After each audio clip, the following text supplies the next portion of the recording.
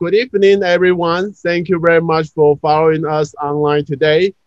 Today is our great pleasure and honor to invite Dr. Carl Frey from Oxford University, who is also the author, the technology trap, one of the bestseller in both online and also in the bookstore. And I think the traditional Chinese version is also already released. Of course, as we briefly discussed with Carl, it's also great to hear that the simplified Chinese, the Mandarin version, is going to be released very soon. So I think today is really important to have discussion on the topic, given as we know that automation or artificial intelligence is happening and also changing our life so rapidly, not only in the last 5 to 10 years, but as Dr. Carl mentioned, addressing in his book, that could be tracked back to the industry revolution or even earlier, couple 100 years ago. So I think today, as we briefly discussed before the session getting started, I think that is very important for those of the business school students following us online today, given maybe we know that artificial intelligence now is like replacing a lot of jobs. For example, Deloitte, KPMG, and also EY, a lot of auditors, their job now probably will be changing in the foreseeable future, given like the introduction of the new technology. So I think today it's really good to have Carl with us today. So really appreciate for your valuable time. So Carl, if you are ready, the floor is yours. Thank you very much. It's really great to be with you and having the opportunity to share with you some of the work that I've been doing over the past couple of years on technological change and how it's impacting growth and labor markets, and the distribution of income more broadly. I should say that the book that I'm going to present to you today is a bit of a Western biased account. And one reason for that is that frontier economies' paths to development tend to be different than latecomers' paths to development.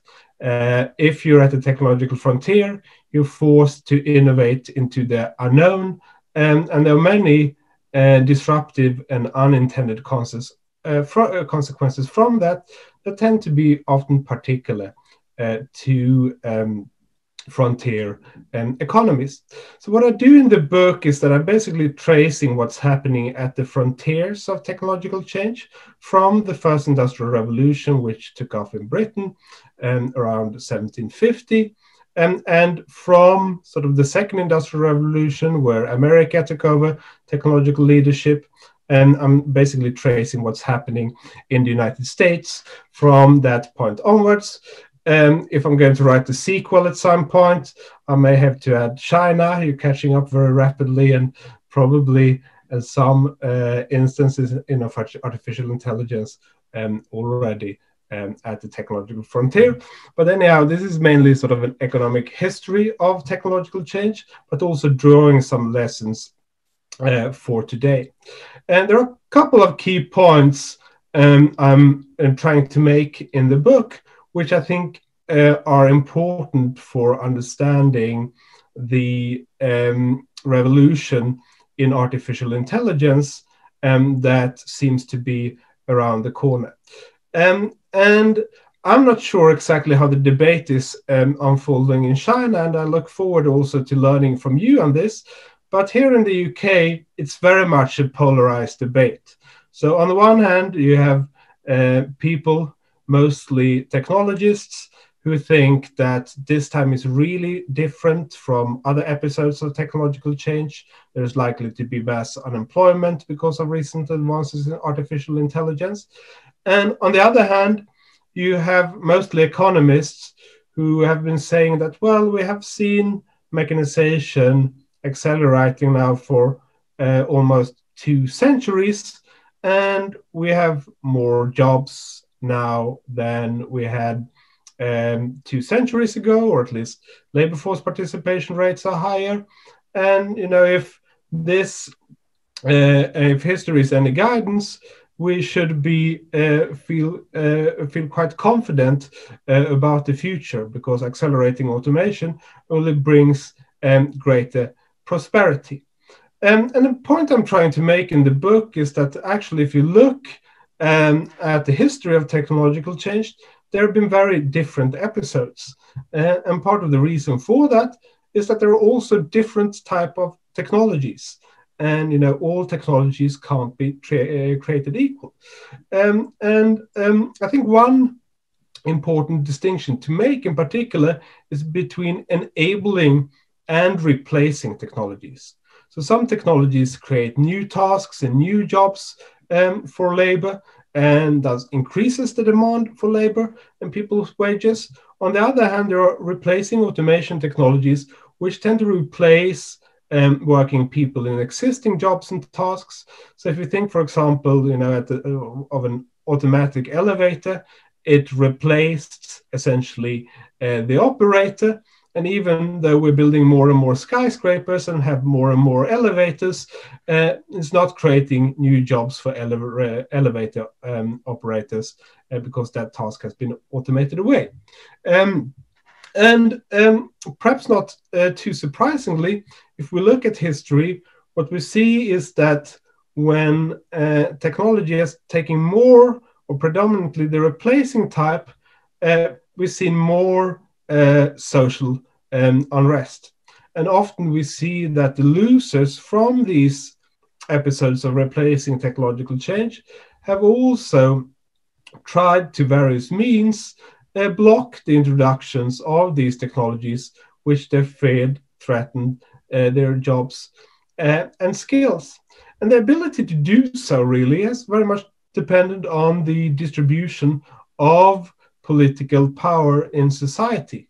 Craft guilds, for example, in pre-industrial time, did endorse many technologies, but not those that threatened their jobs and skills, and they quite forcefully resisted them throughout also the Industrial Revolution.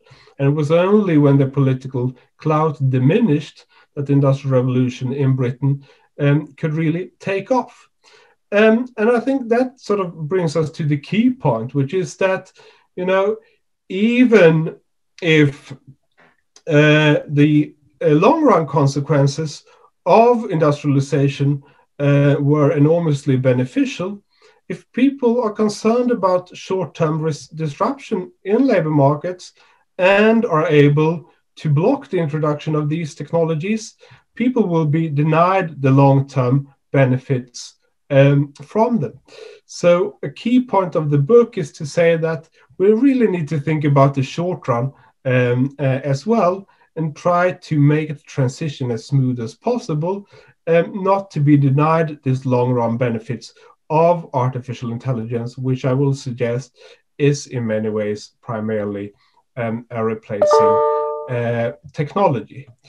Now, I start off the book to illustrate this by one example, which goes back about a century. So around 1900, in most cities in Europe and the US, you had lamplighters that walked the street with torches and ladders to ignite gas lamps every evening to keep cities bright at night.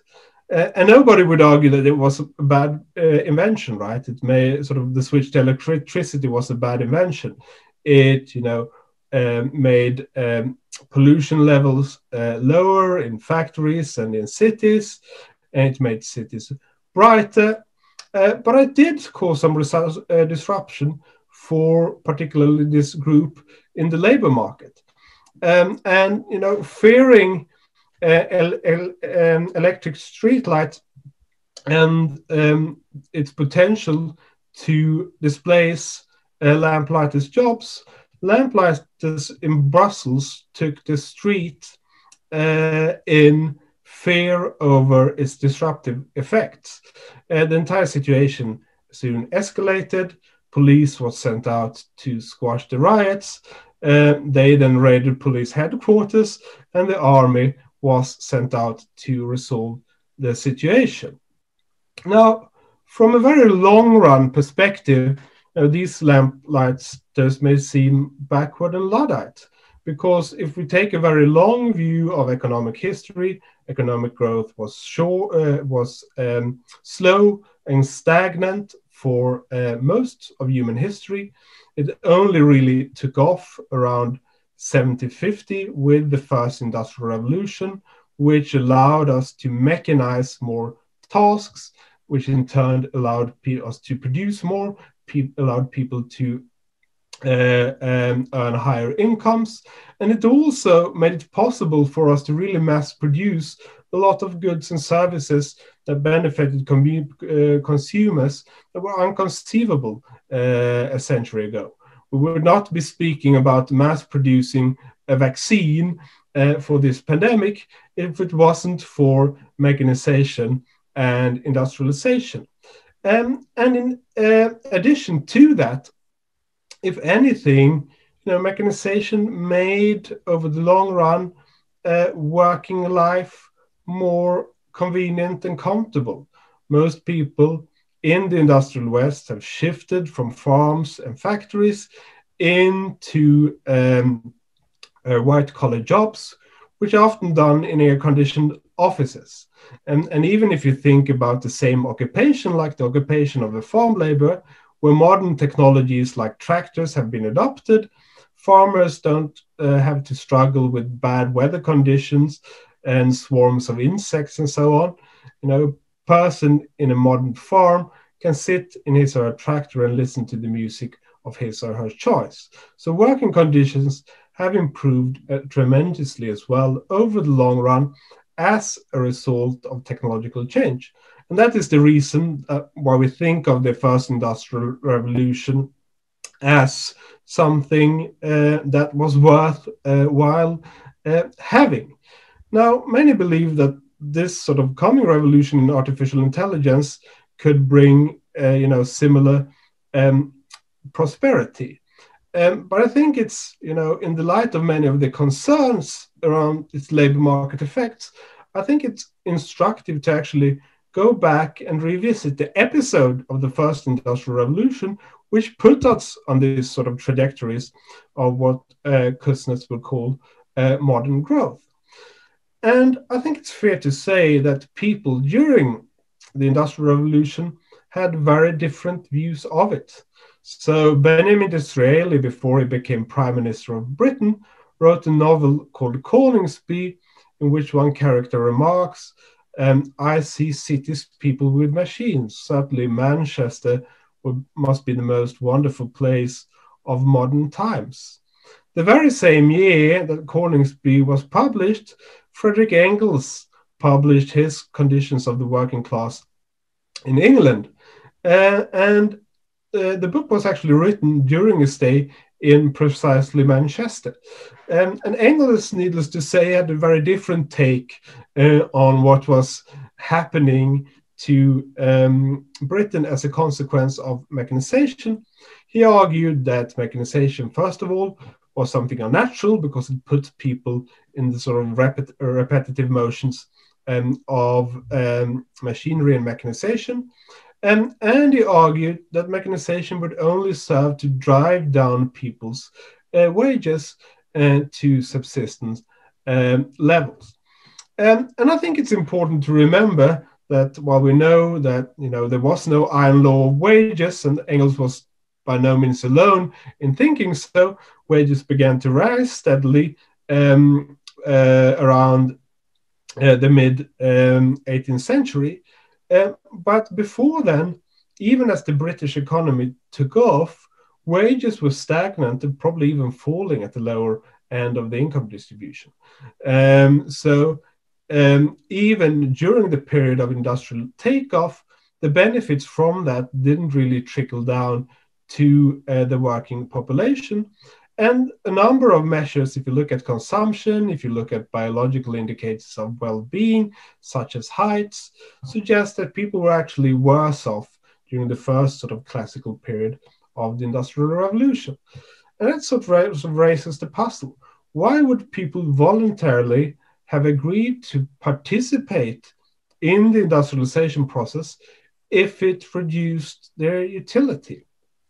Well, the simple answer is that they did not. They petitioned to Parliament on several occasions to block the introduction of new machinery, which they feared threatened their skills. They rioted against the mechanized factory on several occasions. And how did the British government respond? Well, it actually frequently, or on several occasions at least, responded by sending out the army.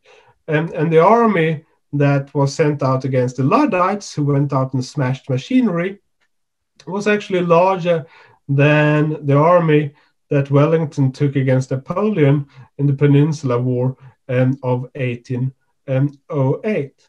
And I think it's important to remember that this period of revolutionary technologies, as the historian Eric Hobsbawm has put it, also bred a lot of political revolutionaries along the way. The Communist Manifesto, for example, was a direct response to the industrialization process, and perhaps not quite surprisingly so, because a lot of people lost out as domestic industry, artisans working home with the children and family, and at their own pace, not necessarily at the pace of the factory clock, all of a sudden were challenged by vast mechanized factories who could produce those goods much more cheaply, and also often employing child labor, which was much cheaper. So we saw a lot of these middle-income artisan jobs disappearing, new jobs being created in factories, yes, but often taking advantage of the fact that you can use child labor,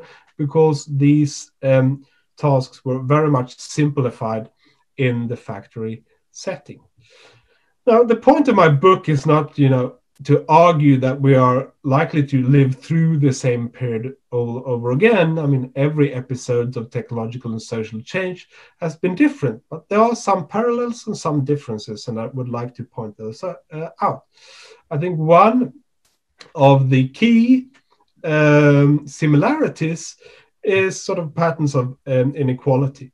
Because if you look at sort of really long-run trends in income inequality as measured by the Gini coefficient in frontier economies like the UK and the US, what you see is that inequality went up significantly during the first industrial revolution as more people then gradually began to shift into better paying factory jobs over the course of the 20th century.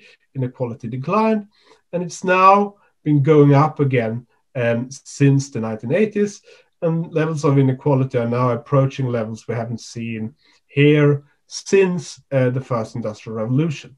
Now, I should say that technology is not the only thing that has been driving patterns of inequality in the UK and the United States, and I'm very clear that in the book. But I think it's a key driver if you want to understand what's happened to the 99% rather than the top 1%. Technology is one of the prime factors. These differences in the first industrial revolution being an episode of replacing technological change, as we just see, so mirrors what we're seeing now with the computer revolution being an increasingly labor replacing episode of technological change as well. Now, some may point out that, well, you see this trend since the 1980s, but computerization is something that has been going on for much longer. And that is certainly true. I think the first electronic computer was developed at the University of Pennsylvania in 1947. But it consisted of 18,000 vacuum tubes, weighed several tons. We'll probably, not be able to fit it into one of your lecture halls. And as a consequence, it had virtually no impact at all on either labor market or productivity growth. It really took the microprocessor and the personal computer to begin to have sort of an impact on the labor market. And what computerization did is essentially two things. On the one hand, it allowed companies to coordinate production at distance and take advantage of cheaper labor in countries like China and elsewhere and offshore some of the production. But it also allowed businesses increasingly to automate away routine, repetitive tasks, mostly sort of the type of tasks that were done in factories. And again, on this picture, you can see the consequences of this beginning in the 1980s. So wage growth tracks productivity growth quite well over the course of the 20th century in America. But from the 1980s, you see this decoupling between wage and productivity growth, which is what you would expect if a technology increasingly takes a replacing form. And in addition to that, if you look at what's been happening with wages for different skill groups, you see that wages basically increase in the United States at all levels for all groups up until the 1970s. Then you have the oil price shock, wages stagnate for everyone for a while. But then again, beginning in the 1980s, you see here that there is quite a significant divergence, particularly among men and relatively skilled and unskilled men. So you see that men with no more than a high school degree who would have taken on relatively low-skilled jobs in factories before automation and robotization driven by computers took off, their wages have actually been falling by roughly 30% since the 1980s. So it's not just sort of that income inequality has been increasing. We see certain groups in the labor market which have arguably been made worse off, at least in terms of earnings capacity in absolute terms.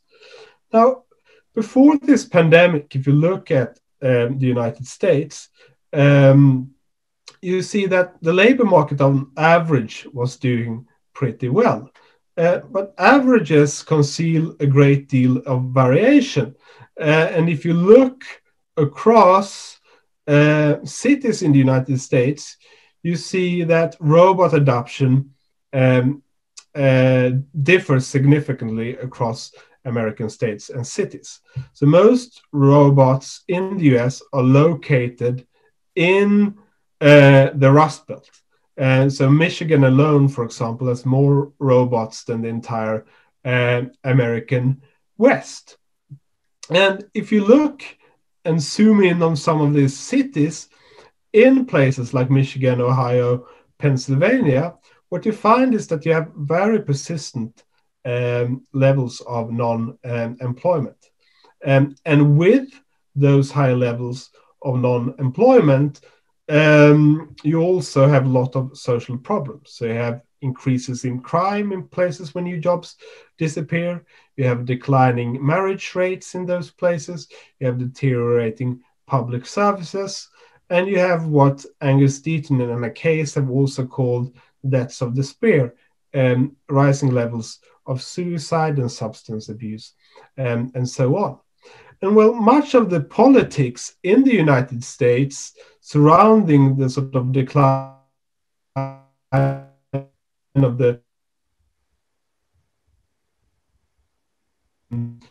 white working class, if you like, has focused on globalization and trade, is that Chinese import competition has actually mostly affected American labor markets south of the Rust Belt. So automation is a distinct pattern from Chinese import competition.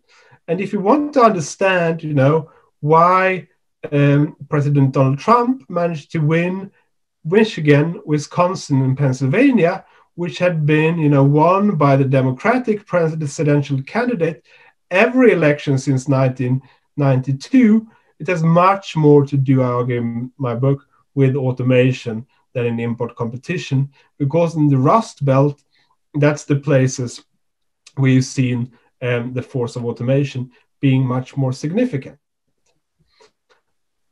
Now, we've already seen, a wave of offshoring. The rise of China has already happened. You can't, do the same thing twice. And most people in United States, in the industrial West, now work in non-traded sectors of the economy. So they're relatively shielded from future globalization, but they're not as shielded from automation. You can think about autonomous trucks. You're not going to offshore the job of a truck driver to China or somewhere else, but you can potentially automate it. The same goes with cashiers and many other occupations. So I think, the attention to this, the challenges of economic polarization in the United States are likely to drift more towards automation. And of course, this is just looking at what has happened in the past. As artificial intelligence becomes a more pervasive technology, it's also going to have more impact on the labor market. And it used to be the case that, machines only had a comparative advantage in routine, rule-based, repetitive activities that can easily be specified in computer code and therefore be readily automated. But what we see with machine learning or artificial intelligence is that we don't necessarily need a computer programmer to specify what the technology should do at every given contingency, right? With machine learning, the technologies can infer the rules of the game themselves through trial and error and tapping into sort of the data trails we leave behind. And this is, what's driving a lot of the advances that we see in machine translation, natural language processing, autonomous vehicles, medical diagnostics, and a lot of things. And it's certainly fair to say that, I used Google Translate yesterday. It's far from perfect. I don't know what the benchmark is with Chinese algorithms. I presume they are also not yet quite perfect. And the reason for that is simply that, every revolution in new technology starts with imperfect technology. The early steam engines that sort of, came to power the first industrial revolution, they were just merely, in the very beginning, used to drain coal mines, and even that they didn't do particularly well. It took James Watt and the sort of invention of the separate condenser to make steam engines energy efficient. And in similar fashion, we will need some innovation to make artificial intelligence, I think, more data efficient. Now it sort of learns from millions and millions of trials. Small children, in contrast, can learn from very few trials. So I think we will need some more innovation in this space to make algorithms more data efficient. That innovation is going to accumulate over the next years and decades. And as that happens, the potential scope of automation is going to expand. That being said, I think there are still a number of domains in which human workers still hold the comparative advantage, where artificial intelligence is still very far from human level capabilities. One of those domains is complex social interactions. And I think the state of the art here is probably best described by Turing test competitions, where chatbots try to convince human judges of them being a person. So by the end of the conversation, a judge has to decide, have they been chatting with a chatbot or actually with a person? And some people argue there was a breakthrough here a number of years ago when one chatbot managed to convince 30% of human judges of it being a person. But it did so by pretending to be a 13-year-old Russian orphan boy with no understanding of English culture and speaking English as a second language, right? And this is just, basic text communication. If you think about in-person type of interactions, we're very far from automating those type of tasks. And the same, I argue, in this paper written with Michael Osborne, who's a professor in machine learning here at Oxford, is true for creativity. and complex perception and manipulation tasks. And we can go into that later in the Q&A session if you want to. But I do think at the same time, while these bottlenecks still persist, people tend to underestimate the potential scope of automation. And the reason for that is that most things are not automated by exactly sort of replicating what a human worker or person is doing, right? We didn't automate away the jobs of lamplighters by building robots that carried torches and ladders and could climb lamp posts. We did that by, switching to electric street lights and regulating the lamps from stop stations. So we sort of restructured the work in order to automate it. The same is true for, let's say, laundry work, right? So a century or so ago, there were a lot of laundresses which essentially washed by hand, right? So they had to walk out of the house to sort of chop down trees and carry wood and water into the house and then heat it on the stove and then sort of do hand washing, right? We didn't automate away of that work. By replicating those procedures, we invented the electric washing machine, which does the same thing, but in a very different way. So by restructuring environments and simplifying tasks, a lot of things can be automated.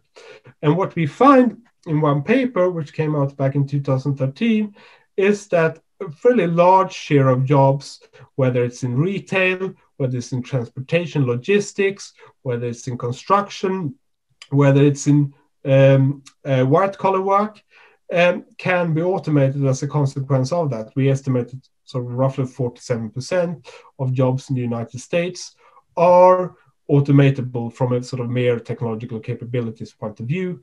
Obviously, a lot of other factors drive decision to automate, but that tells you something at least about the sort of technological capabilities. And when we published this paper, we also published a sort of fairly detailed list of 702 occupations and their relative exposure to automation. And you can imagine that some people went through this list in some detail and made fun of some of the findings. So one thing that we found, for example, is that fashion models are exposed to automation. So my friend Ken Cook here at The Economist, he used to tease us for this and found that to be completely absurd. So it's been fun to point out to him now that the fashion models that you see on this picture here, they actually don't exist.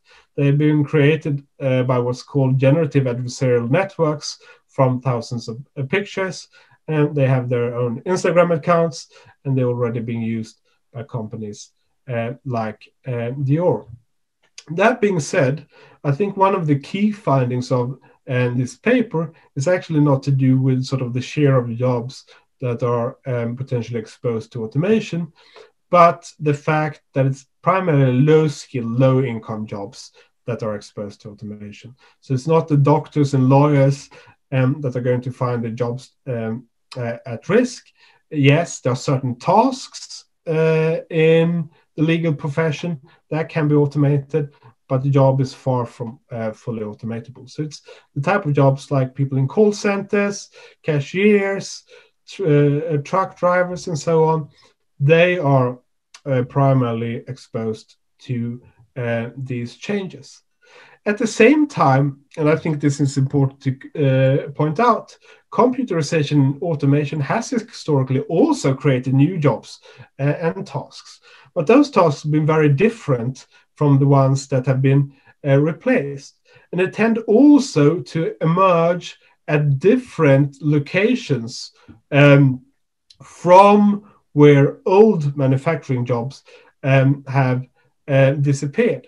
And you can see this by tracing new job titles decade by decade. So back in the 1970s, for example, you don't find any new job titles that are related to computers. From the 1980s onwards, you find that most or a lot of new job titles are particularly related to these technologies. But these are much more skilled jobs, and they tend to cluster in relatively skilled cities where they benefit from new firms being created close to other companies, where they benefit from knowledge spillovers.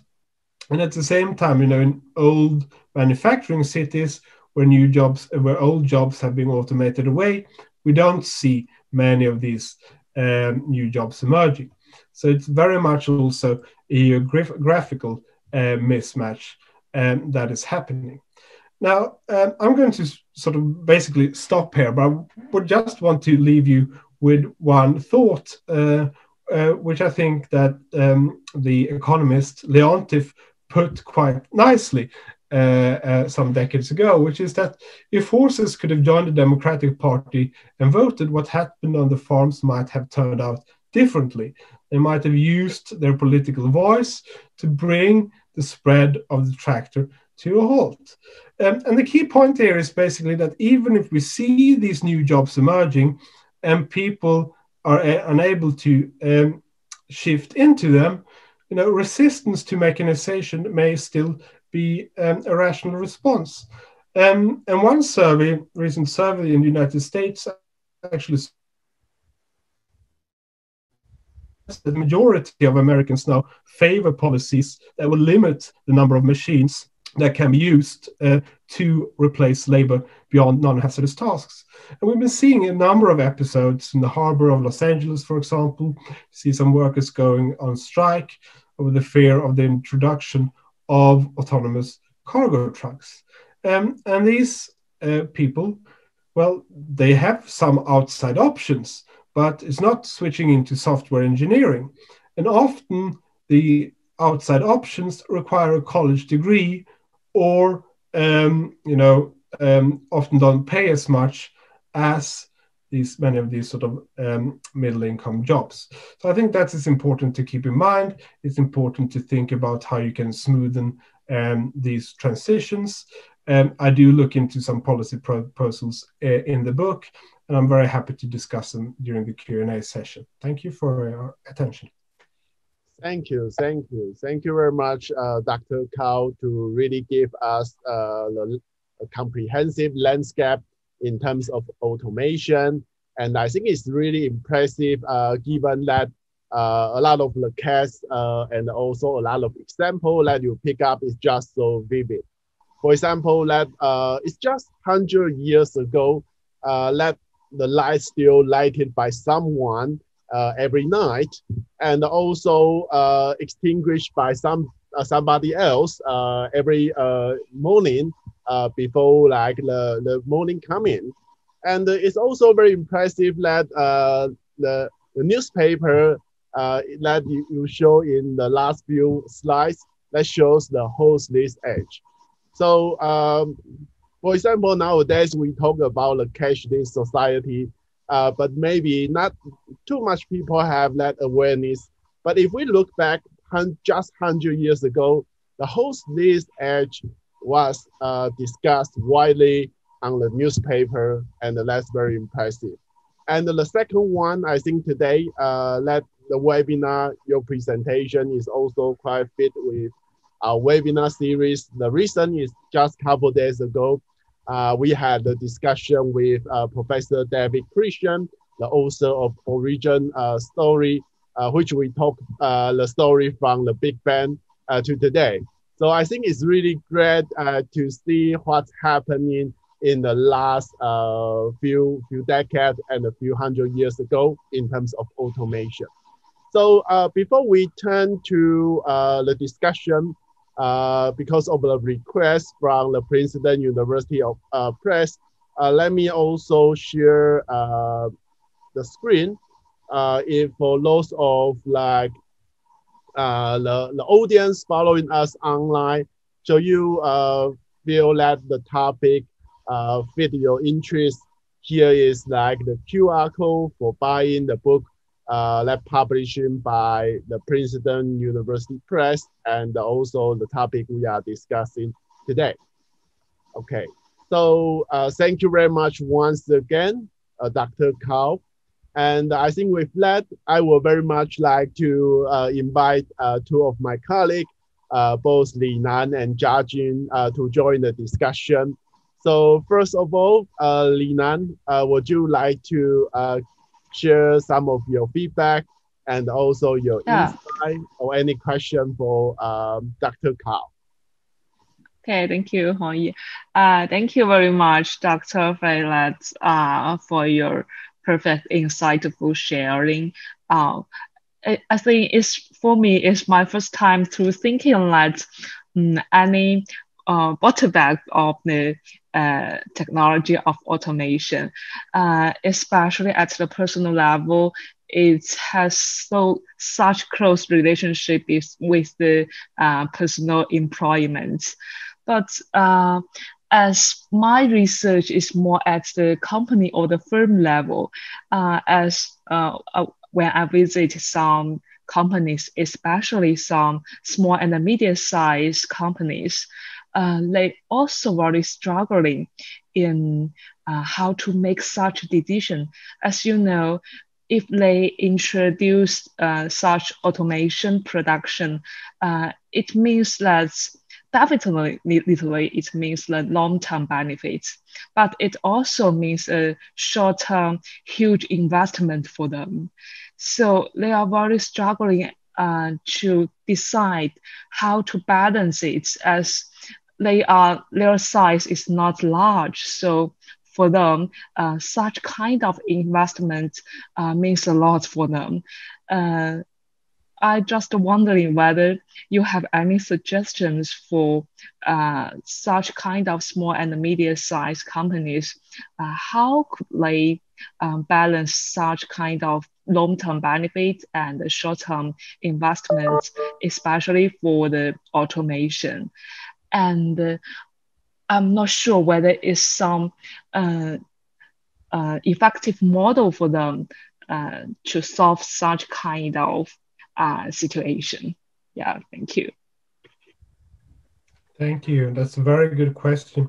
So I think it probably depends on in which business and which industry you are. And if you're in a very mature industry where you don't expect to have a lot of... Most of them, I think, is manufacturing, yeah.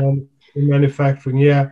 So obviously manufacturing is still much more capital intensive than services. And I think one of the things with artificial intelligence is also capital intensive, because you have to build up data pipelines and your high skilled workers and so on. So it's not without investment, but obviously manufacturing, it's more investment. I think there are two components to this. So yes, over the long run, you can cut labor costs, and obviously wages have been increasing in China and are likely, I would suspect, to continue to do so.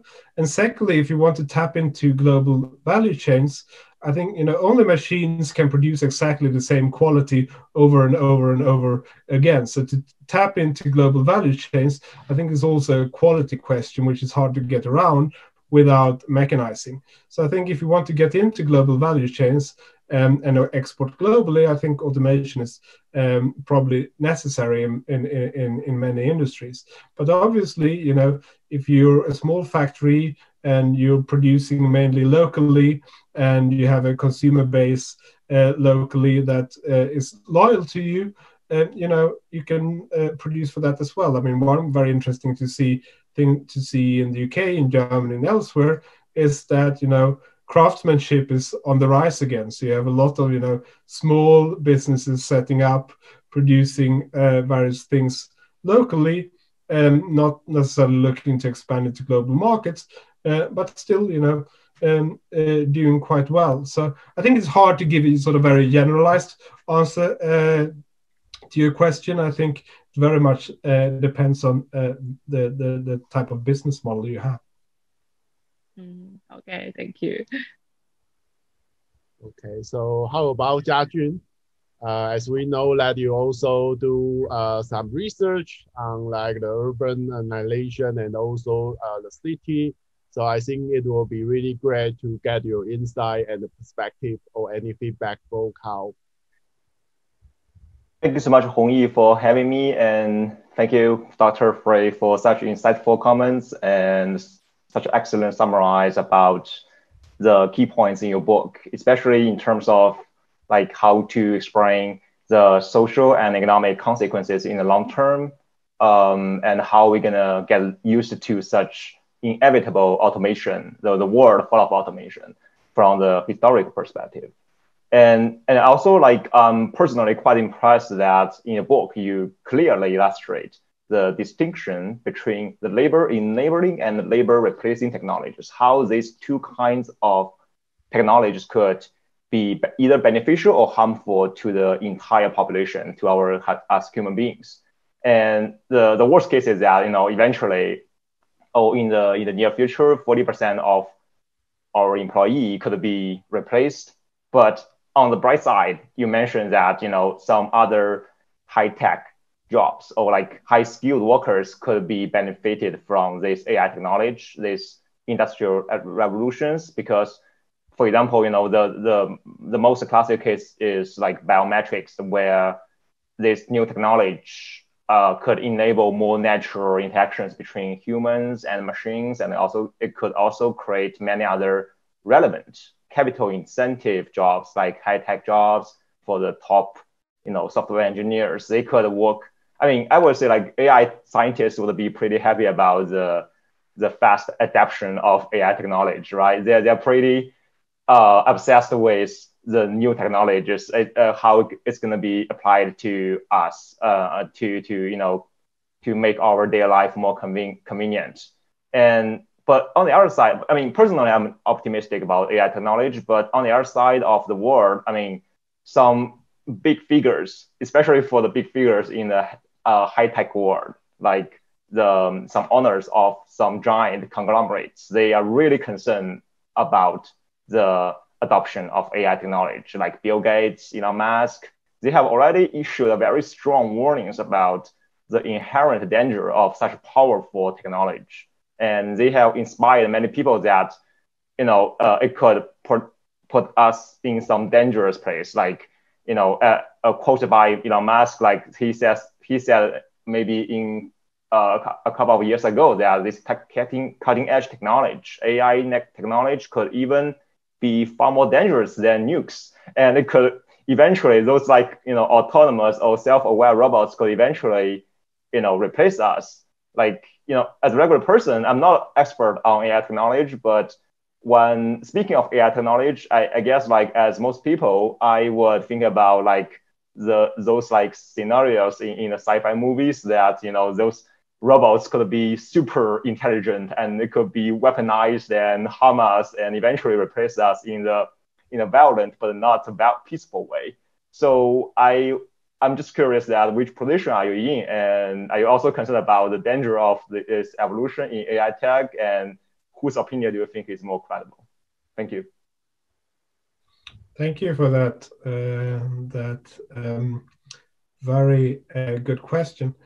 So Nick Bostrom here at Oxford University is a colleague of mine, and he's written one of these books, which has been cited by Elon Musk and others, about superintelligence and the concern that we will develop some super intelligent machine that will be by accident turn us all into paper clips because that's the wrong sort of value function.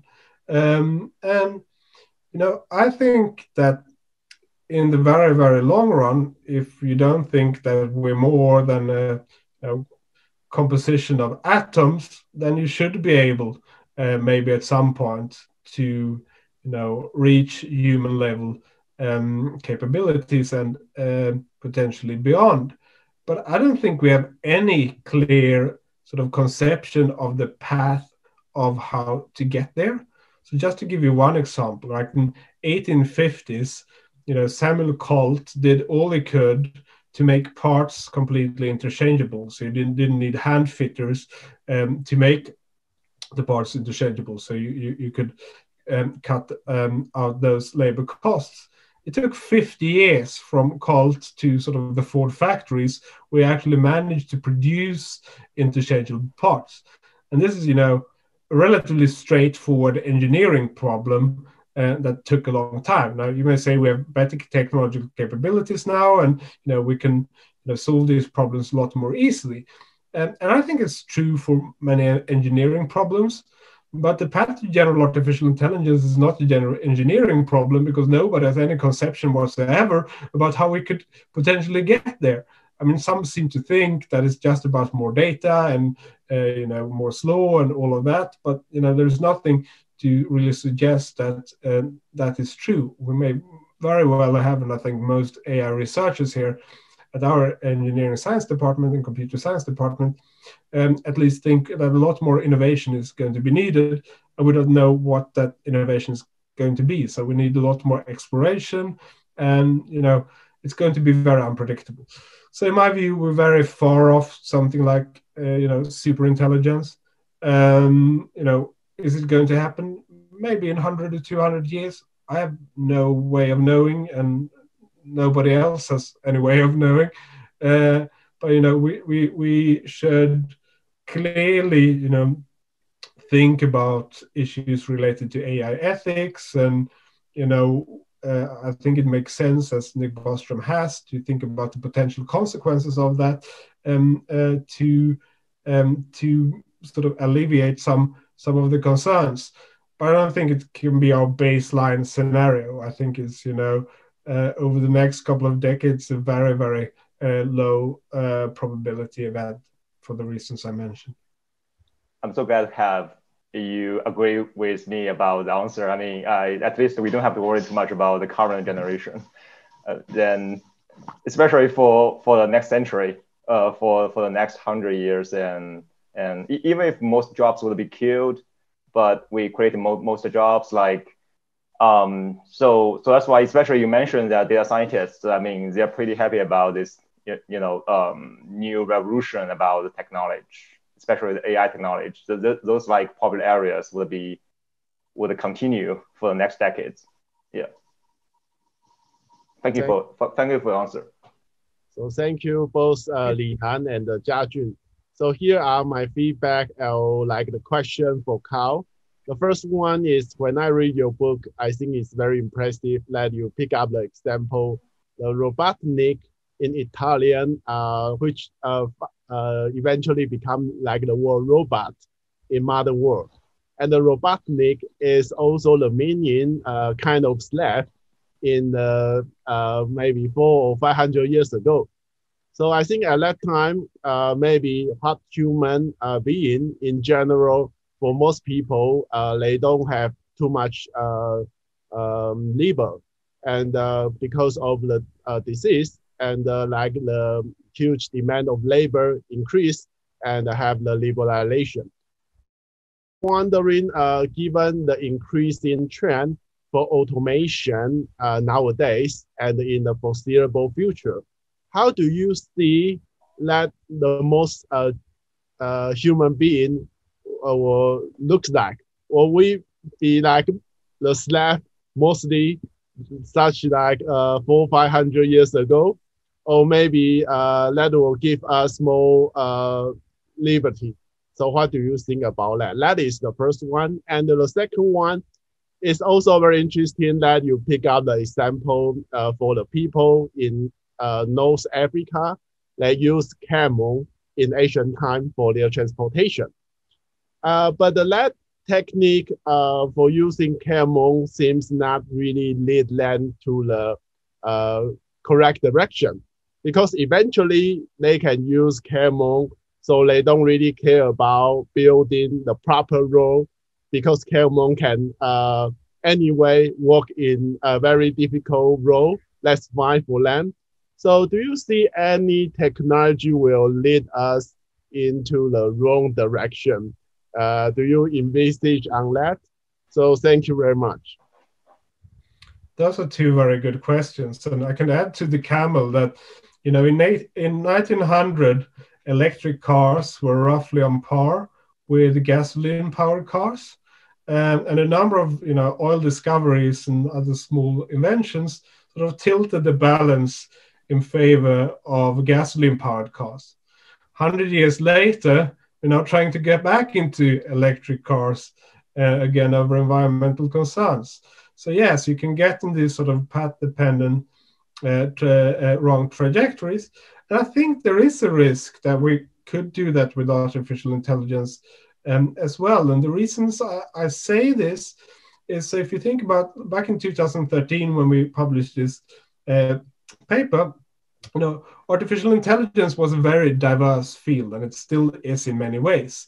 But what's happened since then is that there's been a narrowing down, particularly on one approach to artificial intelligence, which is deep learning. And deep learning is by far the most data intensive approach to artificial intelligence. And it's mainly been driven by large tech companies like Google, Facebook. I don't know exactly what it looks like in China, but I think large tech companies in China are sort of increasingly focusing on deep learning as well.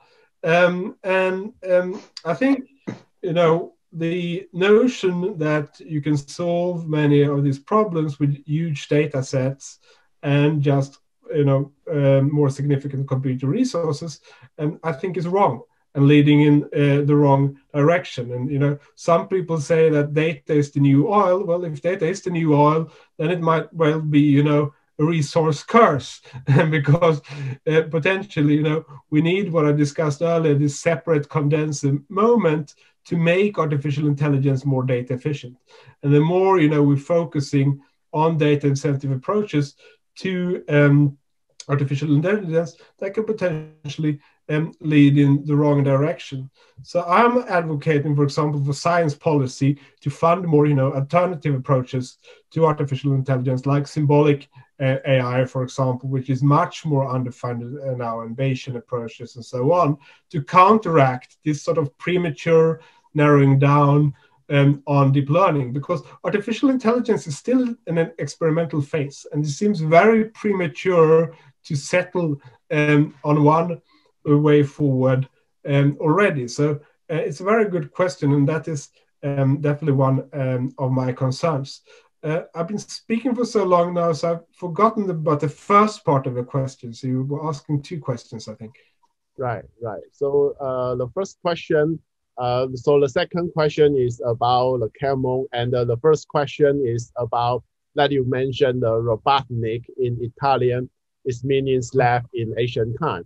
So I'm just very interested to get your perspective. How will that look like if the automation is still keep accelerating, and will we most of the people will become slave again, or we will lose our liberty, or is much more increasing liberty? What's your perspective on that?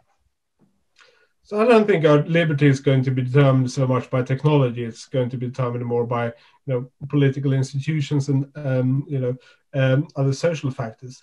But what I would say is that the beautiful thing about automation, or going back to my slide on comparative advantage, creativity, complex social interactions, these are the things that where domains in which machines and algorithms still perform poorly. And these are also the things most humans enjoy the most. And so I think, for most people, it's more liberating in the sense that for me as an academic, for example, I don't have to do all the stats by hand. It frees up time for me to think more creatively about, new research questions and interesting things to pursue. But I'm also in a sort of privileged situation. So for other people that haven't had the benefits of going to college and so on, job opportunities are more limited. So I think that is a challenge. But the technology itself allows us more to focus on things that we actually enjoy.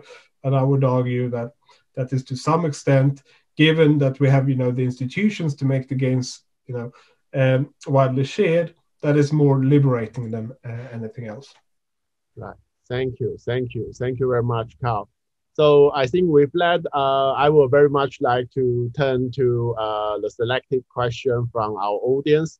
So here we got 22 questions from the Princeton University Press. Their readers, they submit 22 questions for you. but due to time constraint, we will only select a few questions and to get it on board. So let me share my screen.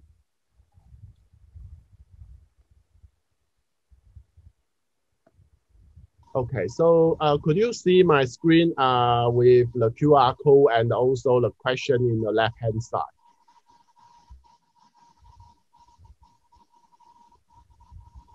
Can you see my sharing screen? Yeah. Okay, great. So maybe Li Nan, I would like to get your assistance. I will quickly scroll my screen, and it's the question from the audience. And when you say stop, I will stop it, and that will be the question we bring to the session. Okay. Okay, my pleasure. Okay, so let me start, and when you say stop, I will stop there. Okay. Stop. Okay, this one. Okay, this is really a long one. So let me see.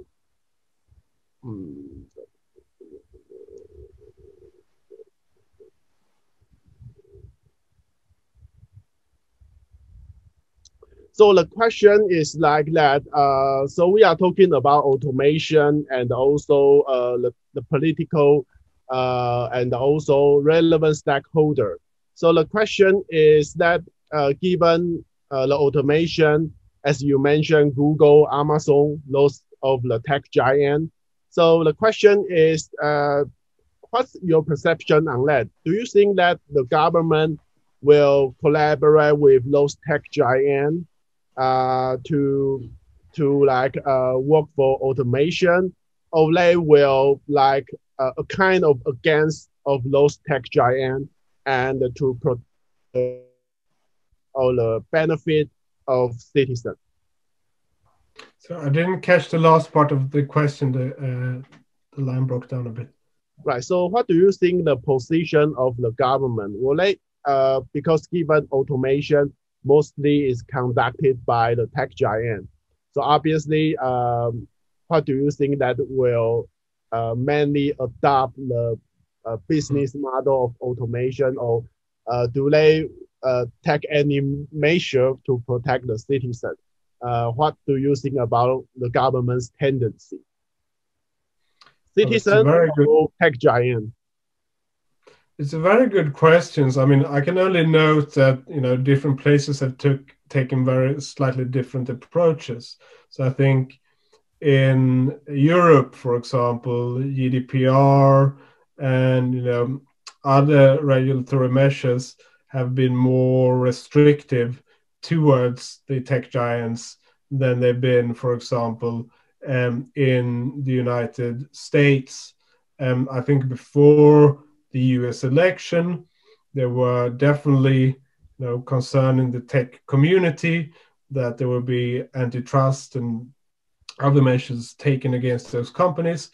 I think as a consequence of the election, those prospects have been very much diminished. So in the near term, I think that not much is likely to change. Overall, Europe seems to be a bit more concerned about the relative power of these tech giants and the potential labor market effects of artificial intelligence. Things like the robot tax were very narrowly voted down in European Parliament a couple of years ago. It's still something that's on people's mind, to give you one example. Right. Thank you very much for that, because I think even in your book, you addressing and mentioning some of the machine actually was developed or invented maybe a long time ago. But because of the political maybe power or like the craft deal, they don't really like them and have some people against them. So I think it's really good to get your perspective on that. So with that, maybe let's move to the next question. So Jiajun, would you like to help me to stop? And I will stop that question, and that will be our next question for Carl. Absolutely, it's an honor. You may start. Okay. Okay, stop. Okay. Okay. So let me see. Oh, this one's much shorter. Right. Right. So Jiajun, would you like to translate for that? Uh, can you highlight it? I mean, Yes, you just pick up the important point. Oh, this one. I see. So is there any policy? Oh, 1 second.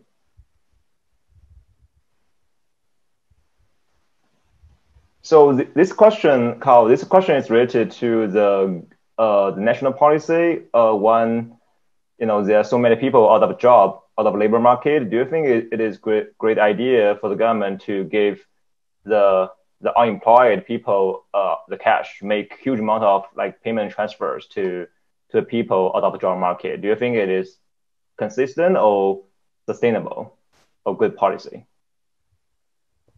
Or do you have any ideas you can share with people relevant to this national policy? Yeah.